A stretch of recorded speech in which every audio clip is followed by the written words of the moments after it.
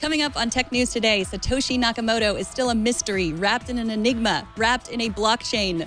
Walmart disrupts mobile payments, and get help with your bad internet manners. This is Twit. Bandwidth for Tech News Today is provided by CashFly at CACHEFLY.com.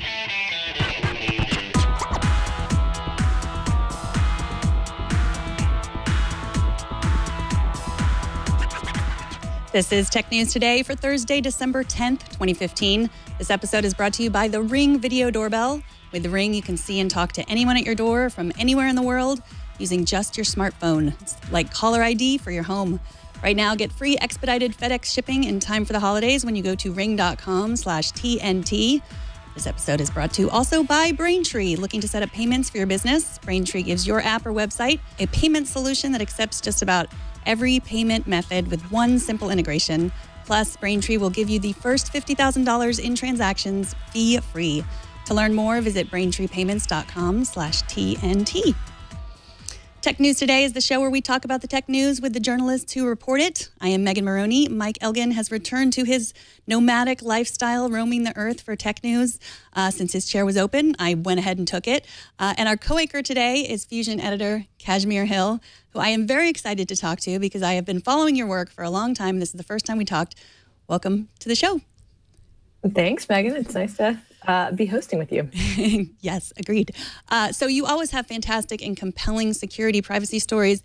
And I am so glad to talk to you this week because it is one of the biggest, most beautiful stories that I've seen in a while. Craig S. Wright, the guy who may or may not be Satoshi Nakamoto, has been in the news trying to uncover the story. Wired, Gizmodo, Motherboard. You have also weighed in. What do you think? Yes, this is the latest Satoshi Nakamoto. It's not the first time that a publication has claimed to unmask him. Wired and Gizmodo had some pretty compelling evidence, a lot of emails that go back very far, where this Australian that most of us had never heard of before had various communications where he talked about being Satoshi and talked about how, his alter ego was getting more famous than he was. The thing is, so this anonymous person who leaked these emails, they claimed to be a coworker of Craig Wright's, who was kind of dissatisfied with him. But this person shopped it around to lots of different publications. He went to somebody at the New York Times. He went to the woman who wrote the Newsweek cover that said Satoshi Nakamoto was Dorian Nakamoto, which was later debunked. So this person went to a lot of people. They were really, really, really wanted to out Craig Wright as Satoshi Nakamoto. And when I looked more closely at the evidence, I started to think that maybe the anonymous person who was leaking the story was Craig Wright himself. And, whenever you get a tip from an anonymous source, then you have to wonder about the motivations of the tipper. And then Sarah Zhang at Motherboard found that it looked like the PGP keys that seemed to be proving that this was indeed Satoshi Nakamoto had been faked. So to me, it's really starting to look like this is yet another misidentification of Bitcoin's creator, and that it may indeed be some kind of hoax. So what do you think about this story from a journalism perspective? I think it's interesting, Andy Greenberg from Wired, a great reporter, but his story was, he used the word probably. And so when the Motherboard information about the possibly faked PGP keys came out, he said, well, we were, on Twitter, he says, we did say probably. We did say it might have been a hoax. It's interesting because, as we rush to be the first person to break all these stories, it seems like I've seen a lot of just sort of hedging of bets. I think that Gizmodo was kind of doing that the same. They said this is might be him, but it might not be. So what do you think about this story from a journalism perspective? I think it proves how hard it is to authenticate electronic evidence. And we see this happen a lot in criminal trials now, where people point to various things and say, this proves that this person did that. But I think we've seen in the long hunt for Satoshi Nakamoto that even with his many emails, many communications with various people in the Bitcoin community, it's still really hard to figure out who this guy is. And it kind of goes against some of the things that we think are provable in our electronically documented age. I did think that, and Andy is an amazing reporter. I used to work with Andy Greenberg, and I really, when he said he found Satoshi Nakamoto, I thought this has to be it. But he was very careful and hedged and said, indeed, this may be an elaborate hoax, and this person just really wants us to think that Craig Wright is Satoshi Nakamoto for some reason. So yeah, it's always good to be skeptical as a journalist, as we well know. So last night I talked to the Guardian reporter who was there when they came to his home, and the police came to Craig Wright's home. And Bitcoin is not illegal. Creating Bitcoin is not illegal. And the police said this is not related. What do you think about that part of the story? Do you think that that they were raiding his home for another reason, and Andy's story just sort of led them to him, or do you think that there is a connection there? That is the weirdest part of this, and it's really hard for me to speculate whether it's related to the stories or if the timing of the stories is related to something that was going on in Wright's life. I think it's very odd. They did say it doesn't have to do with him being the creator of Bitcoin, but it could have to do with the fact that he's very involved in cryptocurrencies. He has a lot of Bitcoin businesses. And so maybe sometimes people that are involved in Bitcoin get into tax trouble. So it could be that it is related to that. One of the most interesting things about this story is we talk so much about privacy and how you can never keep anything secret, and everyone knows everything about you. And this just shows that if you really want to keep your identity a secret and you know how to do it, you still can. Yeah, I mean, Satoshi Nakamoto seems, I don't know. There are various people who have been identified. I think that there's one person who's more likely to be Satoshi Nakamoto than the rest. But yeah, it is possible to have privacy. You just have to be, a crypto genius who invented, the one successful cryptocurrency. And then, yes, maybe if you're that guy, you can be really, really good about your OPSEC and keep people from finding out who you are. But for the average person, you should still read Kashmir's articles about how to stay private. So let's move on to the news. Walmart is releasing a new form of mobile payment called Walmart Pay. It will be on iOS and Android next year. It won't so much be a competitor to Apple Pay or to Android Pay. According to a piece in Forbes, Walmart Pay will break up the consortium that was creating Currency, which was supposed to be a competitor to Apple Pay. Have you been following the mobile payments war, I guess I'll call it, Kashmir? Yeah, I mean, I guess I would call it a war. It seems like some people are doing better than others. It seems like people are more excited about using things like Venmo that have a social aspect to payments. One thing I wondered when I saw this story is just how does Walmart convince people to use Walmart Pay as opposed to just using their usual credit card or cash? Right. I mean, that's the thing. It hasn't caught on. I mean, I still use, Apple Pay and get looks when I'm doing it. So it hasn't become mainstream at all. But I mean, if Walmart is able to make mobile payments mainstream, then I think that then that's what we'll be using. I do think that's what we'll be using. But I think if Walmart is successful with it, then I think it will catch on because they're so popular in the U.S.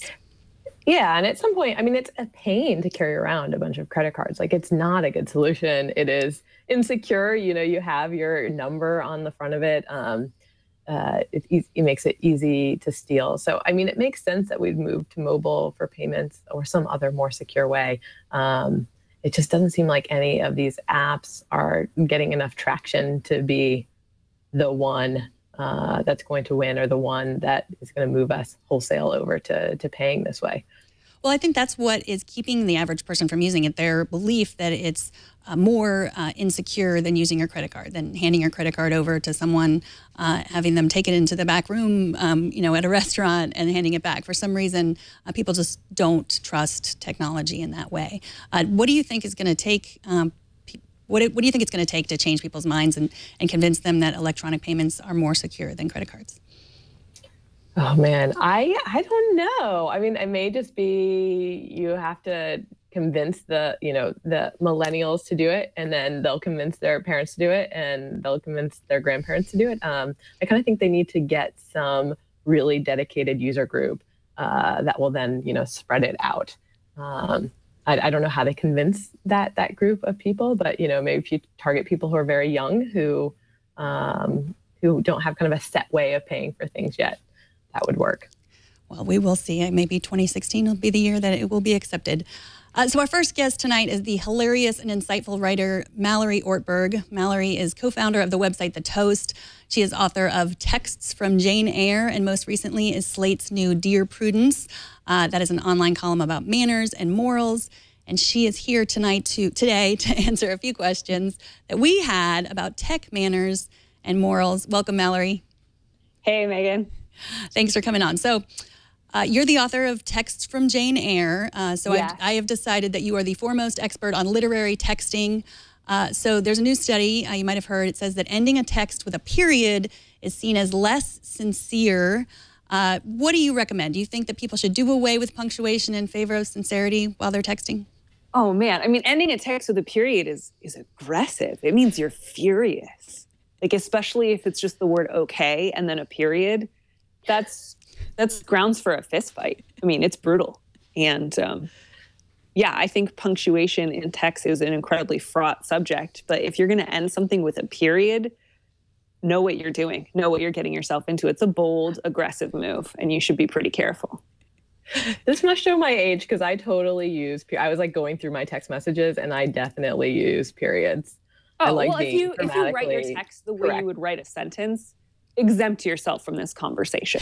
And everyone who reads your text understands that you're using proper punctuation. But like, I feel like a lot of people understand there's a big difference between writing out the word okay versus just O and K versus KK versus K versus K with a period, which is essentially a polite way of saying F you. Am I allowed to say F you on this podcast? No, but I'm sorry I didn't tell you that before. That's okay. We can definitely edit it out. Okay, period. Yeah, we can. Well, I don't use okay in text messages anymore. I just send an emoji thumbs up.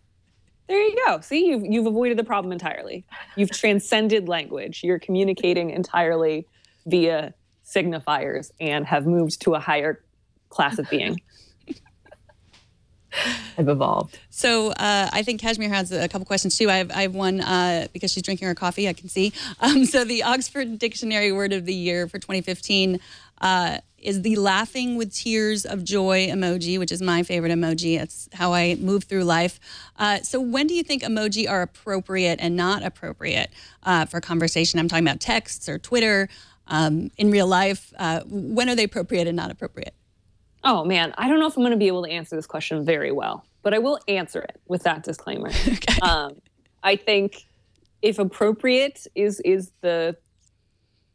what you're targeting, use your best judgment. Unfortunately, I don't really use emoji until very, very recently. I had an old Android phone, so all emoji showed up as little square text, or little square boxes, I should say. So I never really got into the hang of using them. But I mean, you know when a smiling face is appropriate and when it would be inappropriate. Like if your mom texts to say grandma just died, call me. Like don't send a sad face. Call her. Good point. Yeah, I feel like people know this one. Mm-hmm. Max Reed just did a really great article about various emoji and his kind of theories behind them for, I think, New York Magazine. So you should ask him next. I will. Good. So Mallory, I was looking over, you're basically a month into your Dear Prudence role. And I was looking at one of your first chats where somebody was asking, there's all these like just crazy new conundrums presented by this world of technology and data collection and data access that we live in. And so this woman had written in because somebody was going into her work email and printing up old emails, like years old emails that were embarrassing and posting them around the office. And which I thought was just an insane, horrified situation. And she was like, should I tell my boss? What's that? No, I was just thinking, can you imagine someone doing that to you? Like think of anything you might have said over email over the last 10 years. It is my nightmare. And I think you pointed out that, maybe she was hacked by a coworker, or maybe the IT department was going into her email box and there was somebody who didn't like her there, or it may be her boss who probably has access to her email if he or she wants it. But I was just wondering, like, what are the like, what's the strangest kind of tech etiquette or tech advice question that you've seen so far? And kind of what's your philosophy in addressing these types of novel problems? Man, I think that actually might have been the most outrageous tech question I've been asked so far. And I expect to get plenty more of them. But that one was just so crazy making because, like you said, it could have been a disgruntled coworker that she had originally sent those emails to. It could be someone in the IT department who has access to whatever's on the servers. It could be her boss if she has a really upsetting boss with bad boundaries. And there's just that kind of crazy making instance of, I don't know who this is or what their end game is.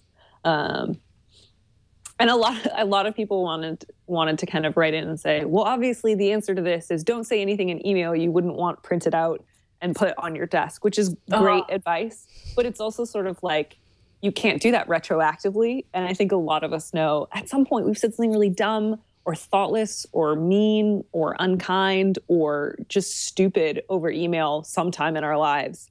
And you can't take that back or dismiss it the way you can something stupid you said in conversation 8 years ago. Yeah, I just don't think we can live that way where you just assume that every single thing that you ever write could possibly be exposed to the whole world. That would be crazy making. I mean, I think it's great to, adopt that as a policy going forward, to remember that there's a lot of avenues we have of communicating with people via the written word that we used to do more verbally. So it's always really helpful to remember, like, maybe your G-chat logs shouldn't look like a garbage fire all the time. But yeah, no, I think it's reasonable to not expect your coworkers to print out your old emails and leave them lying around the office. I think that's a definite no. I think you shouldn't do that. I'm going to come out against it strongly. And this, my friends, is why you should use end-to-end encryption. So if somebody does stumble into your inbox, they can't read the things that you wrote. There we go.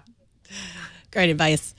So I have noticed a trend just in the past few weeks because on Facebook, so many issues are politically charged. I mean, I think we're just like a nervous world right now. I've seen a lot of people, I will say mostly women, starting posts about gun control or Donald Trump or any of those issues. They started out with, I usually don't like to talk about politics here, or, I'm sorry for talking about politics here.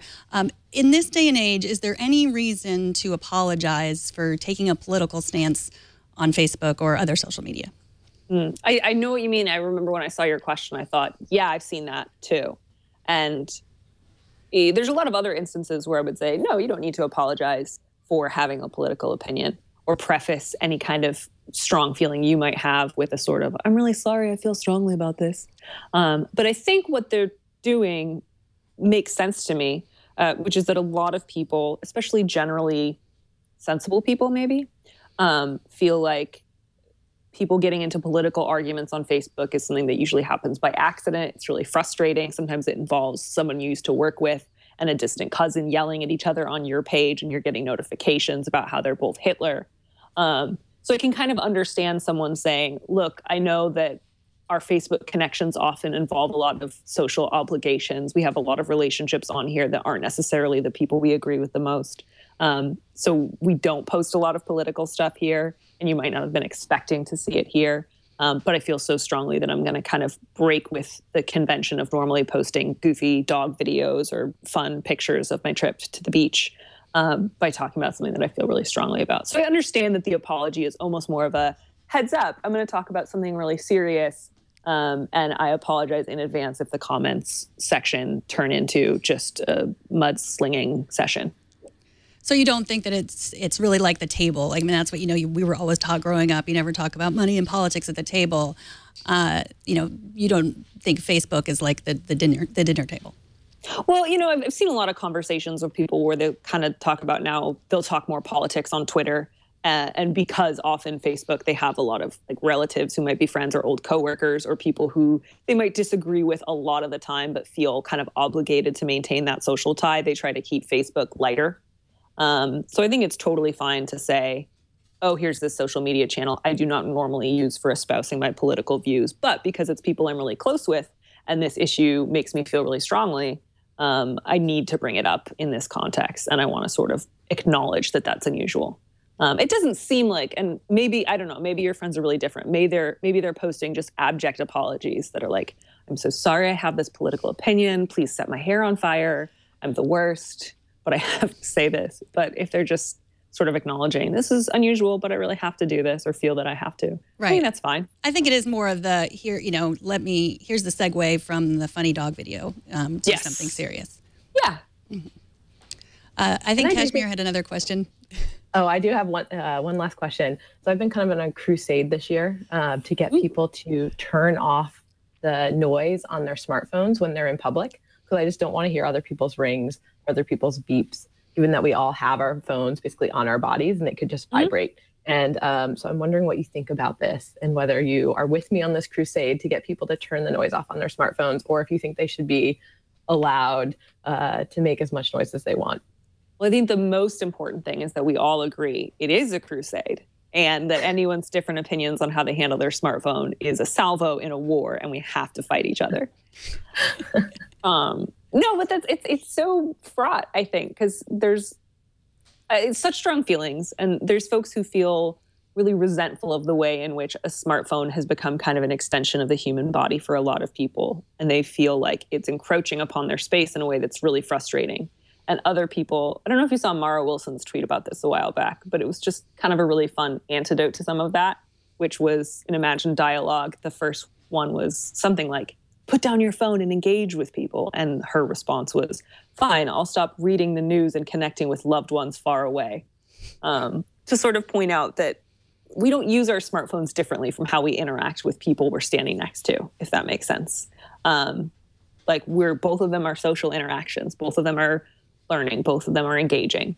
This is a very long way of getting to your question, which is, should we make our phones quieter in public? And I think that's a great idea. Yes, I usually will put my phone on a super, super low ringtone or silent if I leave the house, just because I also know I'm not going to miss anything. Do you know what I mean? Like, I pick up my smartphone every minute. I'm not going to miss a text. I don't need an alert. Like, I turned off my Twitter alert years ago because I'm just always scrolling through Twitter, which is maybe just a concession to becoming part cyborg. But yeah, I will tentatively say it's a great idea to turn your phone on silent when you leave the house, unless you know someone really important is going to call you, I guess. All right, I'm adding you to the list of crusaders. Wow. Sorry, that was not exactly a full-throated endorsement, but yes, feel free to dial it up and put me on your list. So I have one last question for you. Apple just named the best apps for 2015. One of them was Twitter's live streaming tool Periscope. I don't know if you've used it before. You just can live stream your life, what you're seeing. So what is some etiquette, some guidance on etiquette for live streaming? That's a great question. I've never used Periscope and I've never viewed Periscope. So I am uniquely unqualified to answer this question. Well, maybe I should ask Kashmir because she's a privacy expert. What do you think? What do you think? Because I know it's illegal to record people's voices, right? But not necessarily. There's different rules between recording a conversation and a video, right? Yeah, I mean, so there's the question of etiquette and then there's the question of legality. I'm not a lawyer, but I would not advise somebody to Periscope secretly from a private residence. Etiquette-wise, I think you should ask people, are you okay with being broadcast live right now? In the same way that you might ask them if you're going to quote them and put it out on Twitter, saying it's them that said it. I think it's just, make sure people are comfortable with what is currently happening around them, immediately going to either a small audience or, depending on how large your Periscope audience is, a very, very big one. Well, Mallory, I think you should get on Periscope. You can Periscope yourself playing Scrabble or writing or anything like that. People would want to see it. That Scrabble question. Yeah, you're not allowed to talk about that either. I'm sure someone might, but I have no interest in being filmed doing any of those things. So I will not be Periscoping myself. But if someone wants to, go crazy. I'm sure it's going to revolutionize the cam girl industry in some form or another. Well, Mallory, I really appreciate you coming on, especially because I forgot to tell you it was video, that we have been videotaping you, just so you know, or recording you with video is what I should say. That's great. And broadcasting it live. Yes. Mallory. Mallory Ortberg can be found on Slate, at The Toast, and on Twitter at Mal Ellis. Thanks so much for coming on. Thanks for having me. This episode is brought to you by the Ring Video Doorbell. The Ring Video Doorbell lets you see and speak to anyone at your door from anywhere using your smartphone. But it's more than just stopping would-be burglars in their tracks. Of course, this time of the year, you are probably getting packages sent to the house for the holidays. With Ring, you can talk to delivery people and keep an eye on your package. If someone tries to mess with it, you'll get an instant alert and an HD video of the whole thing. It's like having a neighbor keep an eye on your home 24/7. Installing Ring takes minutes. It works with either your current wiring or built-in rechargeable battery. And this year, you can give the gift of peace of mind and convenience with the video doorbell. Time Magazine named one of their top 10 gadgets. So go to ring.com/TNT for free expedited FedEx shipping. That's ring.com/TNT. With Ring, you are always home. So Engadget has a review of a new wearable that's been called a drill sergeant for your face. I think we have a little bit of the video of the device. Wearables, biometrics, monitoring, tracking. What are we missing? We have the hardware. We have the data. Are we happy yet? After all, it's the holidays, the happiest season of all.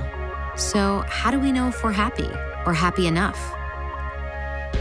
Introducing Jolly, the first wearable that tracks how often you smile. So he is wearing a Santa Claus beard. We've gotten to the point where we're comfortable with technology touching us, not just on a surface level, but it's reading our most intimate biometrics. And we thought, how can we take that intimacy and use that as outward spiraling connective tissue to improve humanity and the world in general? And we thought the best way to do that was through a beard. All right, so we have got one journalist who's been patiently waiting on the line. He has reviewed the Jolly Tracker, and welcome Terrence O'Brien from Engadget. Thanks for coming on, Terrence. Hey, thanks for having me. So tell us a little bit about the Jolly Tracker.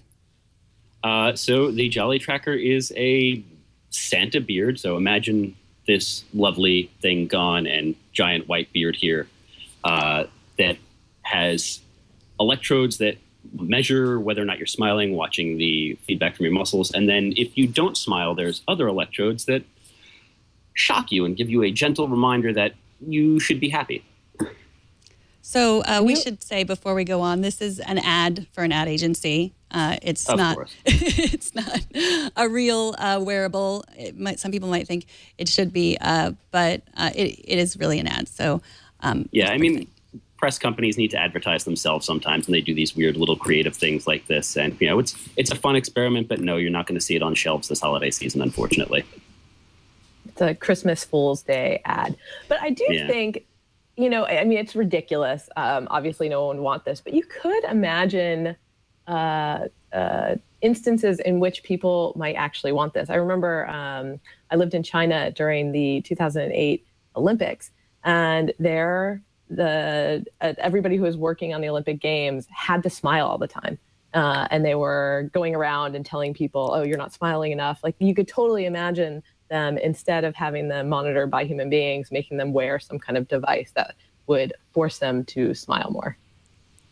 Oh, absolutely. I was actually talking to a couple of friends yesterday about it, guys who happen to be in sales and in PR, and they were saying that, you know, it'd be really good to help train new hires to smile more, because it's like a really important thing for making a connection with your clients. I don't know if it's legal to shock new hires. I'm not a lawyer, but so. I don't know. I think it's okay. So you actually tried this. It was a real device. Did it really shock you? Oh yeah, no, it shocked me. So yeah, behind the beard itself, there's a whole bunch of things that you can't see. There's an Arduino. There's this thing called the muscle spiker shield, which is what's actually measuring whether or not your muscles are moving. And then there's a TENS device, which is generally used for applying mild electric shocks for like therapeutic purposes.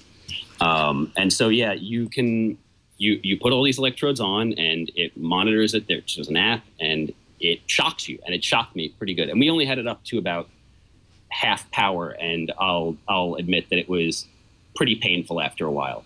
The first time it's more of just a shock and a jolt, but after wearing it for 15 minutes straight, doing this video that we're watching now, I was in a little bit of pain.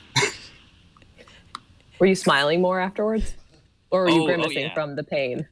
No, I was smiling in fear. It took me a while to stop smiling because I had just been doing this for like 15 minutes. It was amazing. So could someone really build something like this? I mean, all the tools really work in the way that they were described? Yeah, I mean, it's, everything works the way it's supposed to. I guess the trouble would be deciding how you would apply it. So, again, this is kind of a publicity stunt. And so what the app is just doing basically is it's counting down for 15 seconds. And every 15 seconds, if you're not smiling when that countdown ends, it jolts you. So you could sit there and I could have not smiled for 15 seconds and then remember at the end of it, like, big grin and everything would be okay. But you'd have to build a little bit more of a complex app, I'm sure, to actually make it something semi-useful. So I'm a little bit psychologically disturbed because I'm kind of entertained by watching it. And I don't know what that says. Not alone. Okay, good. That's what I wanted to hear, really. I am going to kind of imagine that every Santa shoot this Christmas where kids are going to sit on Santa's lap, that he is wearing this and being forced to smile all day. Oh, that would be amazing if Mall Santa had to be shocked to make sure that he was smiling for all the kids all the time. I like that. So I think this is interesting from an advertising perspective, that there are like hackers everywhere now, even like, in ad agencies that are making these devices, maker madmen, I might call them. But what do you think it also says about wearables in general? I mean, it says a lot of different things. I mean, if the creative lead there, John, who was in the video that you showed before, would tell you that this is sort of like trying to cut to the heart of the wearables movement as a whole. And that's about, it's trying to make you a happier person or a better person. And, they do it in these little piecemeal ways by making sure that you're getting enough sleep or that you're healthy enough. And there's ones that measure brain waves to make sure that, you're zen enough or whatever.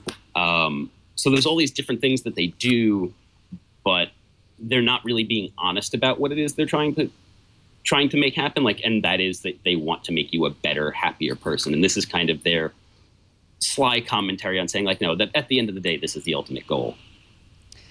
Well, Terrence O'Brien, you're smiling, but your eyes are dead with pain. Yeah. That's what my Apple Watch is for.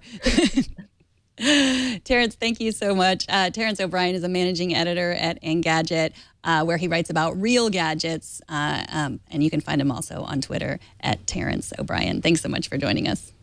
Thanks, guys.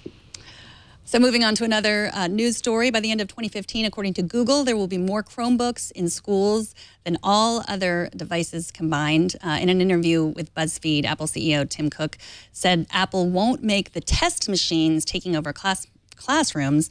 I think that when he says test machines, he's talking about Chromebooks because they are often used for state tests. It was an interesting argument. What do you think, Kashmir? I was curious what Tim Cook does want to make. What is it that he wants to put in classrooms that aren't just about taking standardized tests? Have any ideas? I don't. I mean, my children have iPads in the classroom, and they had Chromebooks, but they replaced them with iPads. Someone had a better idea. I think it's interesting because there's no longer a keyboard. They're no longer learning to type, which is an important skill. But everything is also locked down, which is nice, except that they also use Google Classroom, which has come under fire recently. And the EFF had a complaint against them about, how they were tracking kids. So it's confusing because it's like we're not getting the benefits of the keyboard and the actual machine that a Chromebook is, but then they're still getting tracked in a way that I'm not comfortable with. Yeah, that is the problem with all of the many education startups, and is the reason why at least one has failed. Some people at least think it was because there were privacy concerns. Yeah, I mean, we do need to get technology into the classroom more. I kind of like the idea of having technology where kids are exploring the back end of it and how it works and like learning how to code as opposed to just the consumer experience of technology, I think they'll be better equipped by the former than the latter. I agree. And, and maker tools too. It would be great if they could get that Santa beard shocker. I think that would be very popular in schools. Make something that shocks your friend for not smiling. That would be, in my opinion, better than a Chromebook or an iPad. So it is about the 1-year anniversary of the Sony hack. To celebrate, Google has created a new tool to help lock up corporate networks. If you are a Google Apps Unlimited customer, they have created data loss prevention, DLP, that will add another layer to Gmail to prevent sensitive information from being revealed to those who shouldn't have it. That's what Google says in a blog post. Do you think this has the power to prevent something like the Sony hack? Well, I don't think it has the power to prevent the Sony hack, since with the Sony hack, the hackers just got into their system and were going through everything. It does seem like a really interesting idea for preventing data leakage by employees emailing things out by accident. But yeah, the Sony hack, you would need to do a lot more to actually protect your servers and protect or train people not to get phished. But I liked what Google's described. I obviously haven't tried it and haven't looked into it too deeply yet. But the idea is something that I've heard a lot of different security firms start to talk about, as basically track your sensitive information and how it's moving through your company, moving out of your company, and prevent anything too sensitive from moving out. Right, that's a good point. The Sony hack was, someone opened a file and then gave access. Correct. I didn't follow it as closely as I probably should have. But this is talking about, so this is preventing someone just from not emailing personal. This sounds to me like this would prevent somebody from attaching the credit card transaction records for a whole bunch of your customers to an email by accident and then sending it out to a random person. So yeah, this actually, I had something like this happen with me. I'm a big Words with Friends player, and my mom and I play Words with Friends a lot. And so we decided to request our files from Zynga, which is the big gaming company. And so Zynga was going to send us all of our player records. And they, by accident, instead of attaching my mom's files to the email that they sent her, they sent this printout of a whole bunch of emails that they had exchanged about our data requests and many other people's data requests. So we got other people's names and what their problems were. And it was just, a screw up by the outsourced employee that was doing this. And so maybe if they were using something like the Google tool, would prevent them from having leaked us information that they shouldn't have sent to us. Man, you were the wrong person for them to make a mistake to. True. I was very thankful. Yeah. Just fell right into your lap. Yeah. So here's a quick story. According to The Verge, CES is banning hoverboards. They, of course, will sell them and show them off, but you can't ride yours around the showroom floor. So I guess hoverboards are like the new selfie sticks. Yeah, surprisingly, they banned anything basically that has wheels. And I have, it's a strange confession for a technology reporter. I've never gone to CES in person. The only time I've gone is by Beam, the telepresence robot, which is basically like an iPad on a stick on wheels. And as I was reading the new rules for CES, I think that Beams would be disallowed along with hoverboards. So you'll have to either go in person or not at all, I guess. That's sad. So this episode is brought to you by Braintree, code for easy online payments. Maybe you're working on the next Uber, Airbnb, or GitHub. Why not use the same simple payment solution that helped them become what they are today? Braintree makes mobile payments fast and easy. Add it to your app with just a few lines of code, and you're instantly ready to accept Apple Pay, Android Pay, PayPal, Venmo, credit card, and even Bitcoin. And if some other way to pay comes along, Braintree will support that too. See fewer abandoned carts and more sales with Braintree's best-in-class mobile checkout experience. Braintree gives you a full-stack payment solution, support for all payment types your customers might want, single integration across all platforms with superior fraud protection and customer service. To check it out for yourself, visit braintreepayments.com/TNT. And finally today, from the company that brought you Netflix and Chill, comes generous Netflix parental leave, which is only appropriate for all, so not just salaried employees. Netflix made an announcement about their really generous unlimited plan that was for salaried employees. And I was asking, what about hourly employees? What about the people that put the DVDs in the envelopes? So now they will also get a generous parental leave, moms and dads. not unlimited, but they'll get up to 12 weeks of paid leave. Customer service will get 14 weeks, and hourly streaming division employees will get 16 weeks. So, awesome. Yeah, it is great. Nothing to complain about. I will watch more Netflix now. So if you want to weigh in on any of these topics, you can email me at tnt@twit.tv. And our TNT fan of the day is Testy from Twitter, who posted the image of listening to us talk about the Yahoo sale while purchasing Yahoo Boardwalk on a Y2K throwback Monopoly board. Show us how you watch or listen to TNT. Just record a video or take a picture of yourself or your setup and post it on Instagram, Google+, Twitter, or Facebook, and use the hashtag HowIWatchTNT, and we will find it. Fusion editor Kashmir Hill, thank you so much for joining us. What else are you working on right now? Just trying to find the real Satoshi Nakamoto. You're going to break the next story. I hope so. Well, thanks for coming on. You can subscribe. Thanks, Take care. You can subscribe to Tech News Today on Spotify, Deezer, Stitcher, iTunes, YouTube, Feedly, Yahoo, so many places. Choose your favorite way to subscribe at twit.tv/TNT. You can also watch us live every weekday at 10 a.m. Pacific. And if you're ever in the San Francisco Bay Area, come in and watch us as part of our studio audience. You can send an email to tickets@twit.tv. You can also follow us on Twitter at Tech News Today TV. Also, don't miss our other news show, Tech News Tonight. I will be here at 4 p.m. reporting more stories, and I'll be here every weekday. And that is it for this Tech News Today. This show is produced by Jason Cleanthes and edited by Anthony Nielsen. My name is Megan Morrone. Thanks for tuning in. We'll see you tomorrow.